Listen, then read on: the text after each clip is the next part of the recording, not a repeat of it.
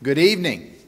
Welcome to Wednesday night Bible study. We are glad all of you are here, and the people that are in the audience, we are glad you're here as well, and looking forward to just enjoying the folks online and enjoying the folks in person. We're glad to be here.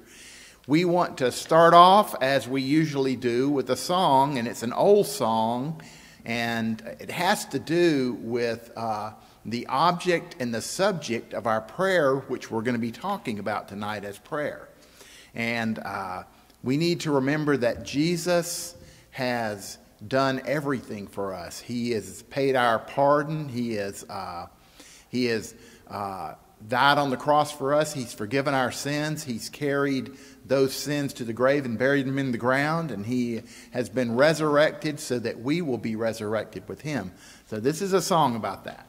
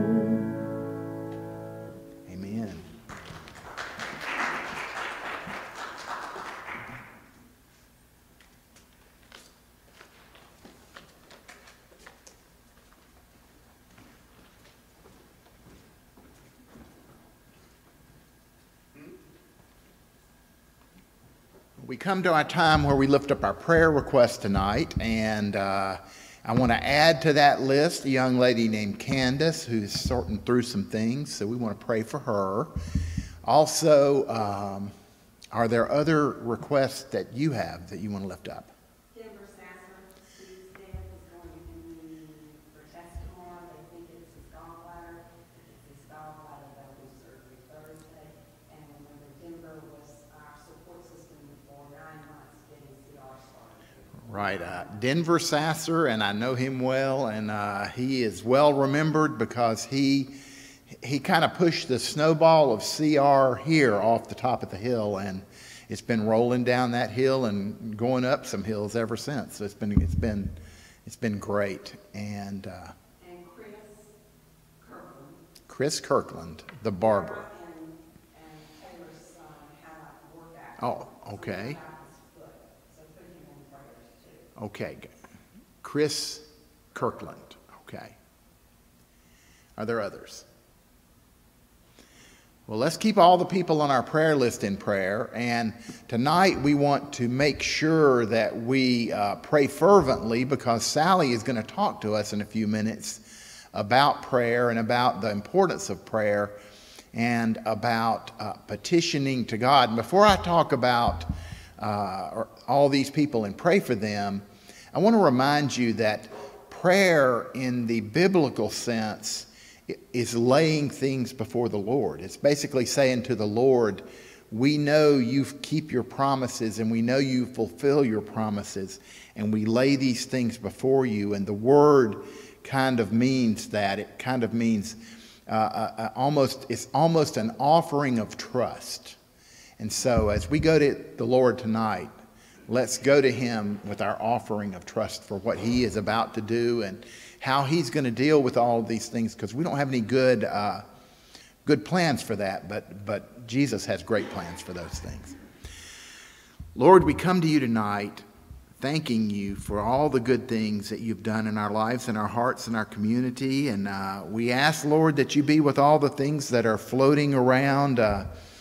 We prayed Sunday for our organ in the sanctuary, and they found a guy about an hour away that could come and he could fix it. And after crawling all around all of the nooks and crannies in the sanctuary, he was able to get the organ fixed. So we were excited about that, because we needed to hear and play the organ for our Easter music, for our Palm Sunday music.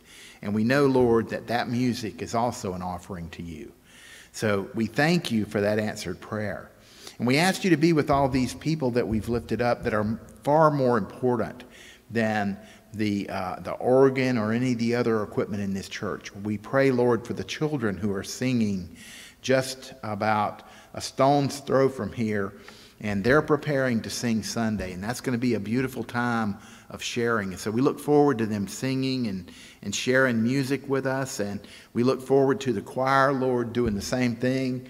And we ask you to prepare them and help them with having the right hearts as they come in and they sing, and they remember that they're singing to you, and they're singing about this wonderful God who rode into Jerusalem as a symbol of the Prince of Peace and as the King of Kings. And we are excited about that as we prepare for that music. We also ask, Lord, that you pray for Chris and for Denver and for this young lady that we lifted up earlier. Take good care of each of them, Lord. They all need different things, but they all need you. And so we ask you, Lord, to just make your presence known. And tonight, as Sally comes and shares with us, make your heart known through her. And we just look forward to what good things you're doing, Lord. Thank you. In Jesus' name, amen. Well, as I've shared with you before, we're studying spiritual disciplines, and some of us who dealt with athletics all of our lives understand that there are disciplines. There are things you do to practice. When I played football, you had to learn the routes to run as a receiver, and if you were in the wrong place at the wrong time, your team did not gain that yardage because you didn't catch that pass. Or you may be in the wrong place at the wrong time, and the quarterback is inundated by the defensive part of the other team. And so it is important for us to be disciplined in the way that we deal with God, because that's much more important than a football game or a basketball game. It's much more important for us to look at these things that we can do that can make the connection between us and God closer. The Celtic people would have called, I think, all of the spiritual disciplines thin places. And what they meant by that was that the thin place was something that made the distance between heaven and earth less. And so there are these places where you can almost touch heaven. Rich Mullins talked about the stars, and he said sometimes the night is so beautiful that you think you can reach up and touch those stars. And he talked about that being like his relationship with God, and how those are some of the times he would look up and he would see the beauty of the stars and the beauty of nature and the beauty of God's creation. And he would look up and say, you know, these are the times when I can almost touch you and I can almost hear your voice.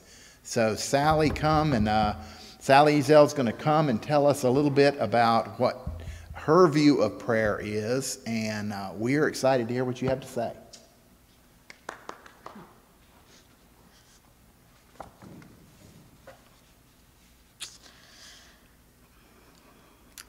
Well, last week, Randy asked me if I would do a testimony on one of the spiritual disciplines.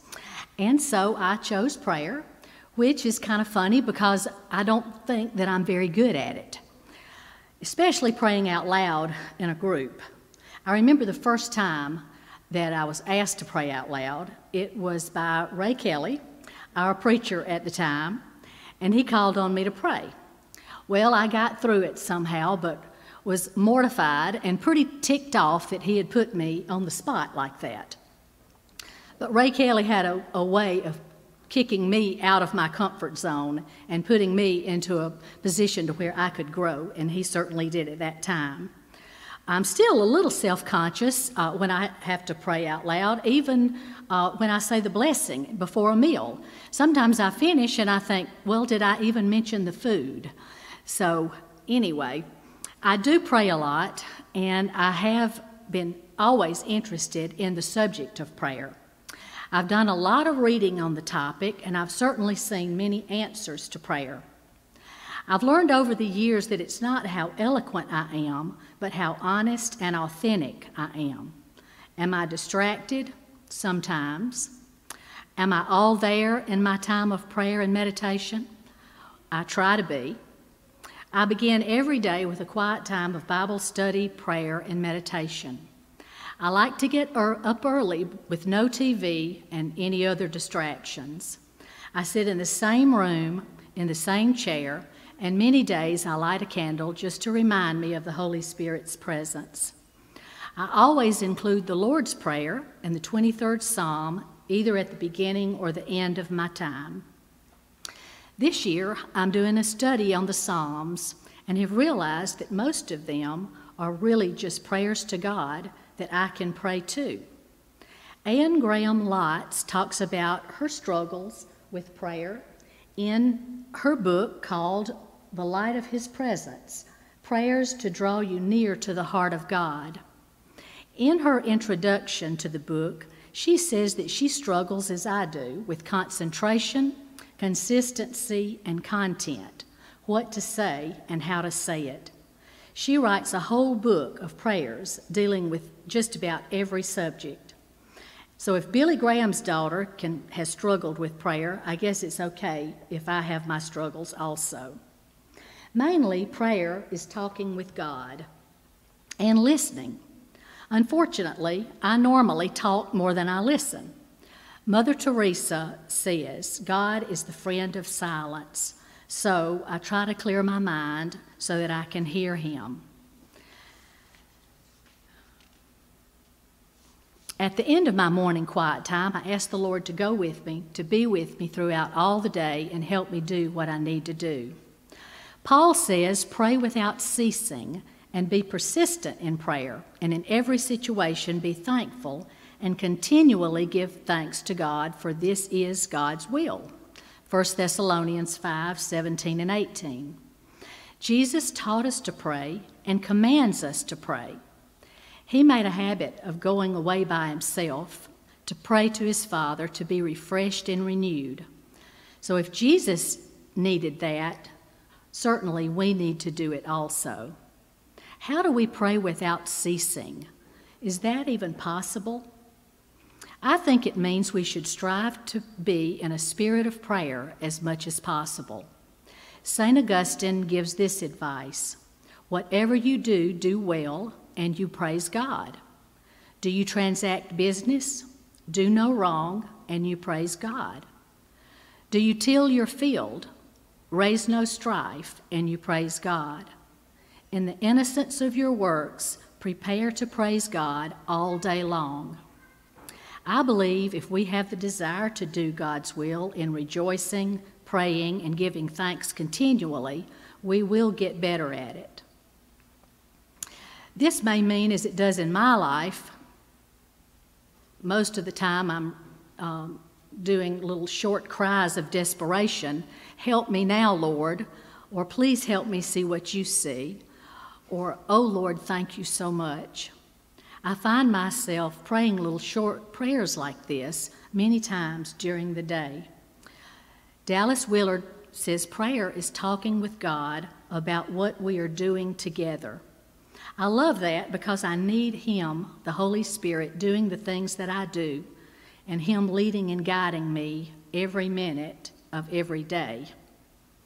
There are many prayers in the Scriptures. Jesus gave us instructions on prayer and taught us to pray in what we call the Lord's Prayer in Matthew 6.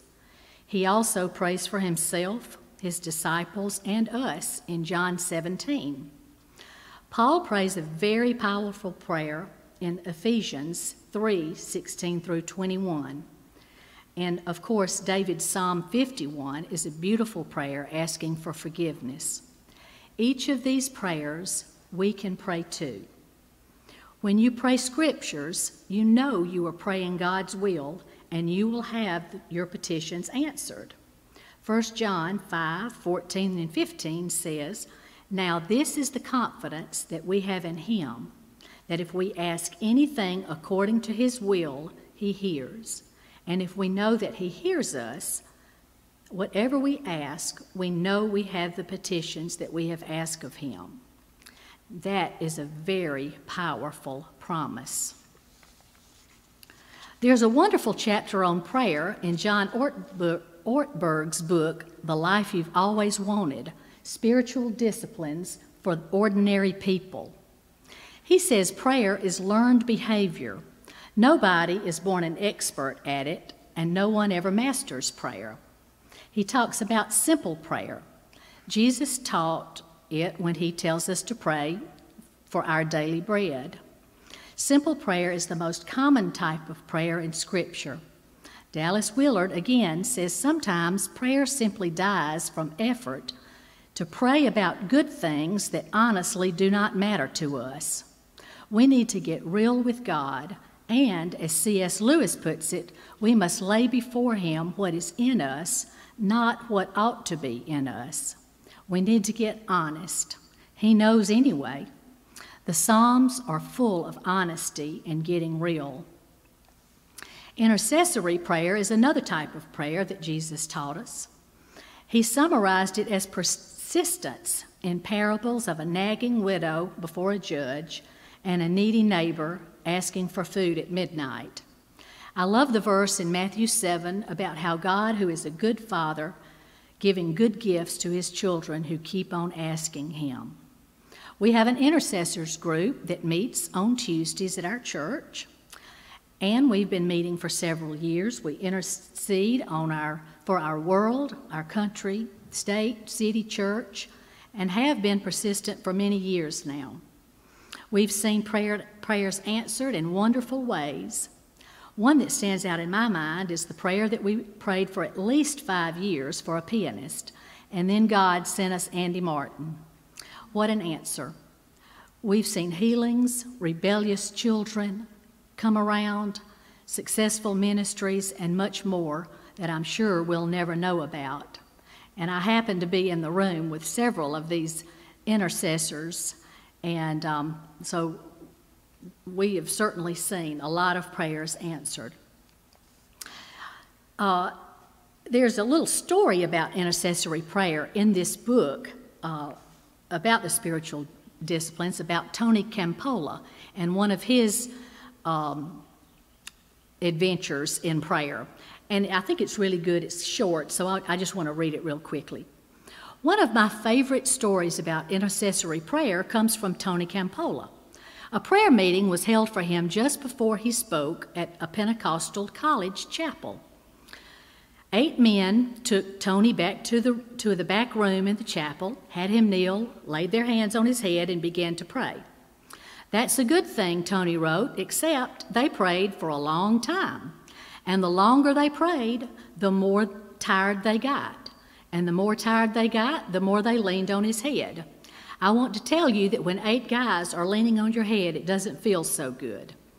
To make matters worse, one of the men was not even praying for Tony.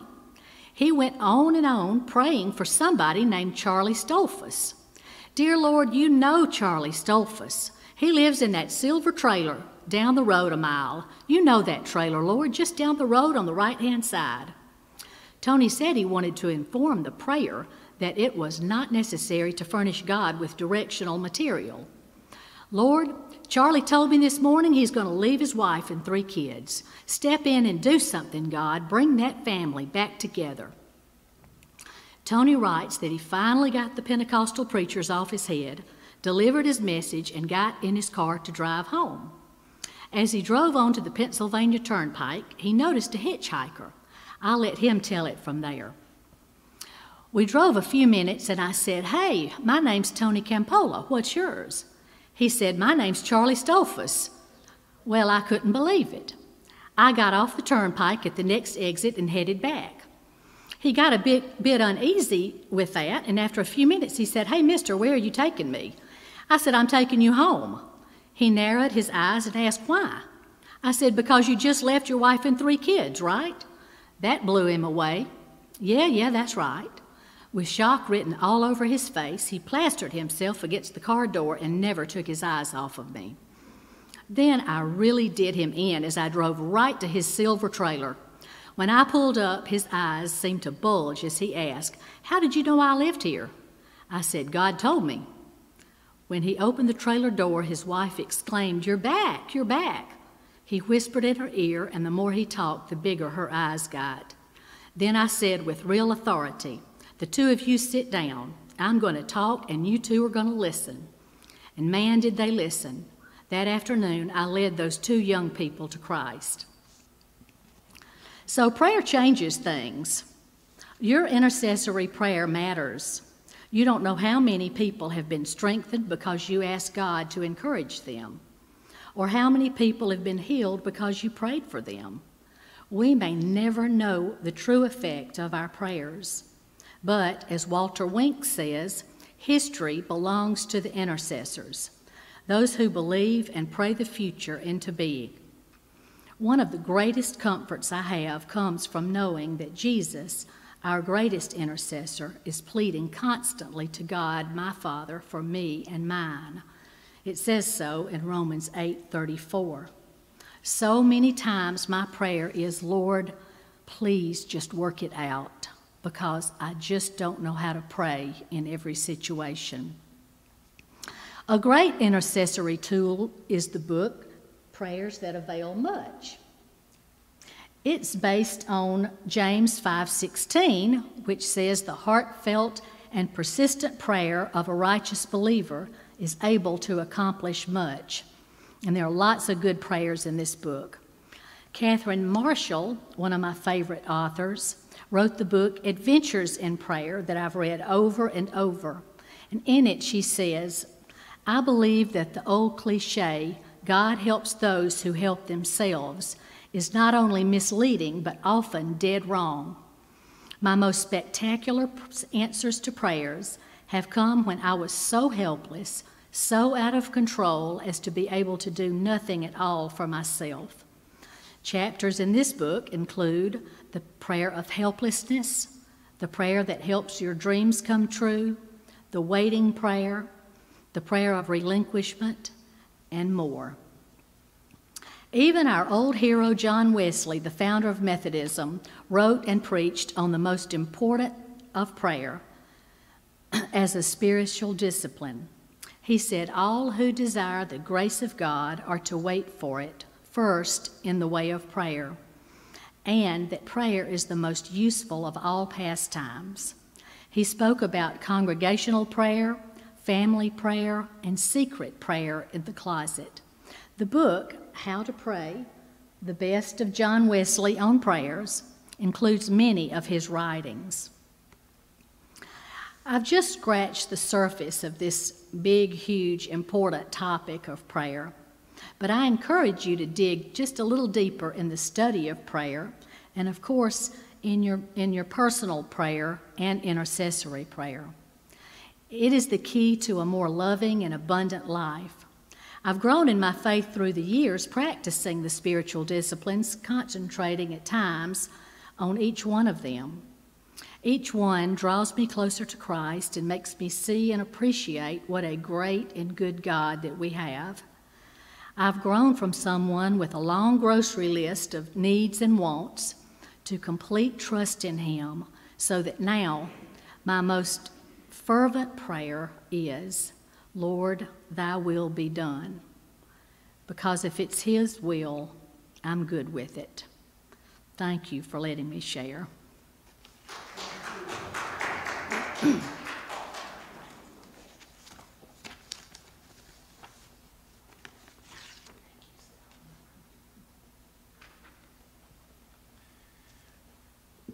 That was great. I wanted to share a couple of other just short things about prayer, and I want to teach you a word, and I'm going to do my best to pronounce it. It is prosekomai, and it's the Greek word for prayer. And the first part of that word means toward. It means that we face God and we pray. And as I thought about that, I thought about the story about the two men who were in the church praying in the Bible.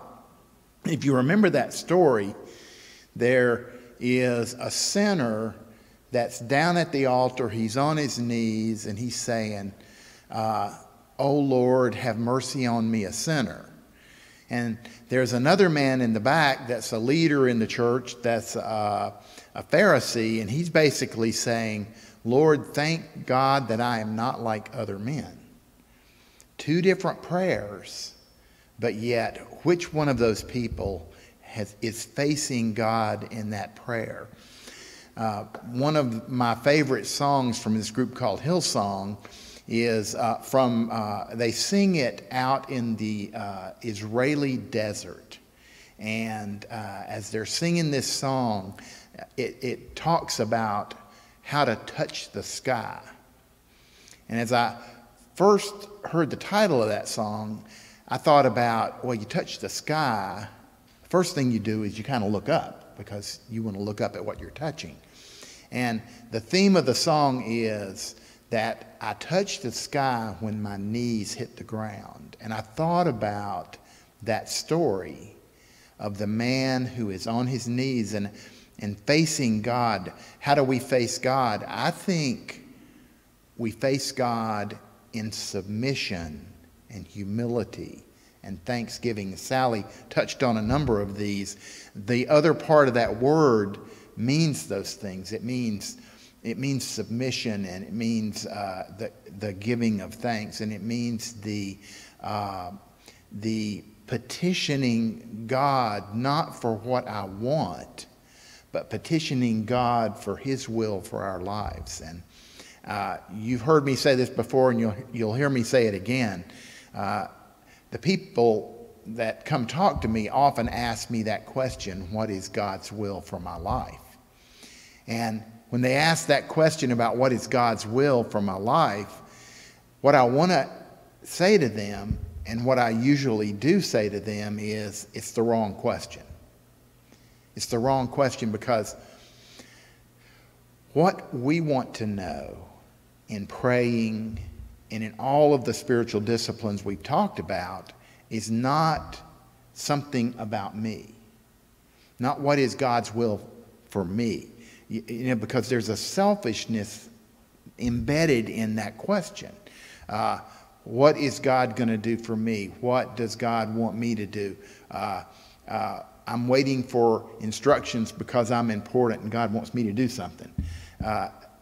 What we really should be saying is, Lord, show me what is happening in your will, and show me where in that will I can participate, I can jump in.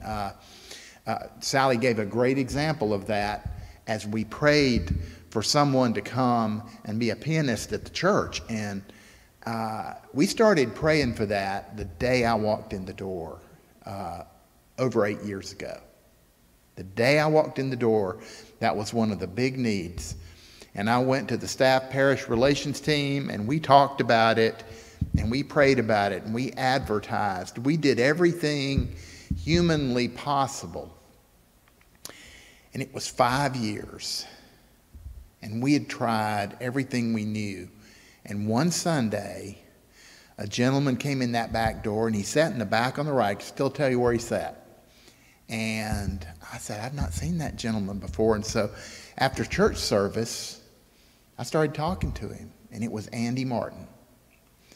And we just talked, and we shared, and we got along well just in that little conversation. And God blessed that. And God answered that prayer.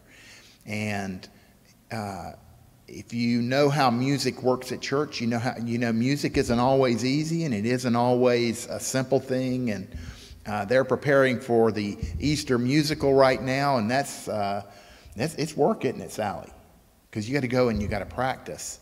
But to get someone who has surgery about a week ago and was here yesterday supervising the person who was coming to fix our organ and was interested enough in our music to do that.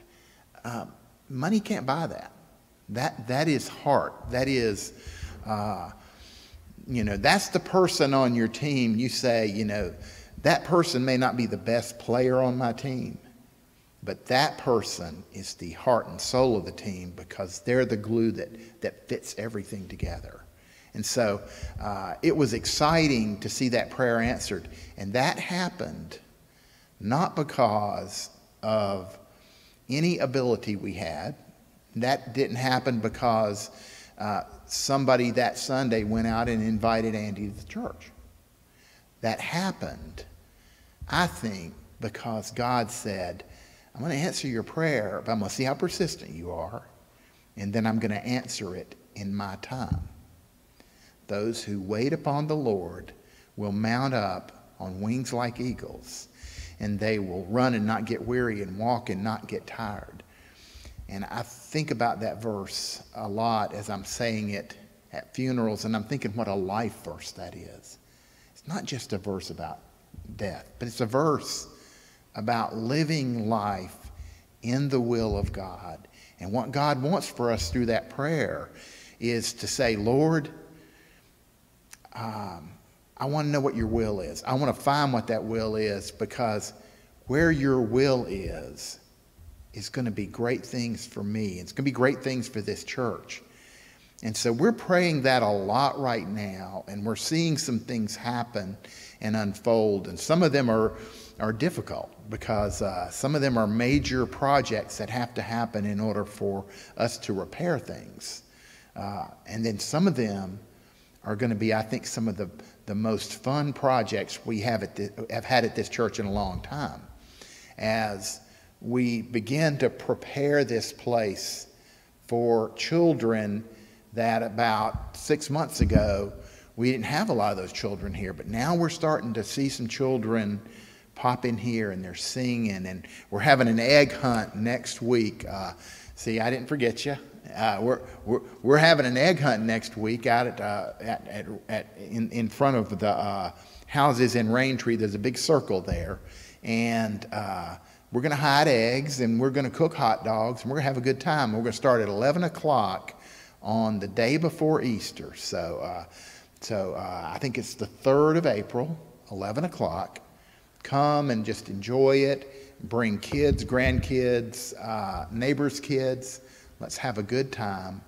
And let's remember that it isn't all about the egg hunt, and it isn't all about the candy that they get in the eggs. because we're going to tell them the Easter story. We're going to make sure they know that the reason we're there is because we have a Savior named Jesus Christ who paid it all, and all to him we owe. Our sin had left a crimson stain, but he washed it white as snow. Let's go to him now in prayer. Lord, I thank you so much for your forgiveness, because I need it. I need it every day, and I renew my need for forgiveness every day, unfortunately. But you are good and faithful, and you are persistent, and you remember our prayers. And you unfold things that we never even knew about, never even heard about, and yet they're wonderful things. So Lord, here we are on our knees again, and we're facing you, whether we're looking at the ground, whether we have our eyes closed, whether we're praying with our hands in the air, whether we're lying down in a prone position praying. Whatever we're doing, Lord, if we're offering up to you our face toward your face, however that happens, I don't think you're particularly worried about. But Lord, teach us as we pray to listen for what you are calling us to do. Because often when we pray and ask you to do things, you're asking us to be the tools you use to do those things. We pray for a young lady. Well, you're going to use us to help that young lady. And so we're going to try to do our best to do that. And we're going to try to lead that person to a place where they'll get some help. And Lord, you told us to pray for all of these things that we laid before you, these illnesses. And Lord, we don't know how to heal those things, but you do. And you know how to send doctors and nurses and medicines. And Lord, sometimes when we pray to you and we lay things down before you and we don't get the answer we want, we get upset. But give us the ability to trust you with everything in our lives, the people we love, the things that we hold dearest to us. Let us lay them before you and let us ask you the question, Lord, what is your will? What is your will for these things? What is your will for these people? What is your will for me? And then let us be attentive to listening for that answer. Sally said that so well. Silence is definitely part of our prayer life. Too often, we don't listen. So Lord, as we leave here, I'm going to ask us to go, and if we get in our car, turn the radio off. Let us listen. If we walk down to one of the rooms in the church and want to just sit and pray, I pray, you, Lord, that you will open our ears, close our mouths, and let us hear what you have for us. Because it is in that silence sometimes we learn the most. And as we do all that, Lord, whatever good you bring from it, we give it to you. And we give you the glory for the good, because you are a good God, and you give us good things, and you want good things for your children. Thank you for everything. In the name of Jesus Christ, we pray. Amen. Thank you all. Have a great evening. Go in peace, and may the God of peace go with you. Amen.